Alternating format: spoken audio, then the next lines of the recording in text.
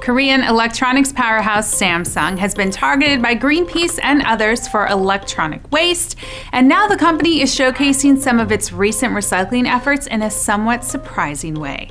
Samsung's creative labs released 2 videos showing upcycling of old phones, even showing a bunch of Galaxy S5s rigged together to mine Bitcoin.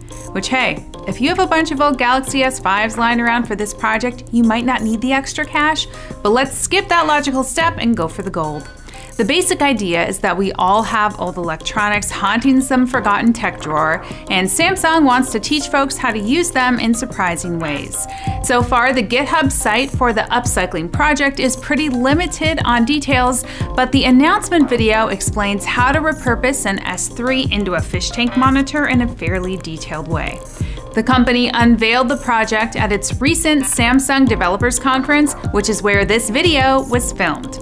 Motherboard reported that Samsung plans to release the software that will unlock the phones and the software needed to replicate those functions soon enough.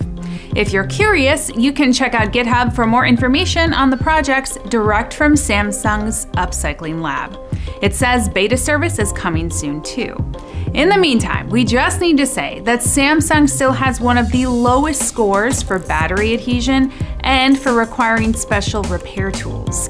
So, while this recycling move might be a PR win, the company still needs to show a lot more effort before it can truly be considered sustainable.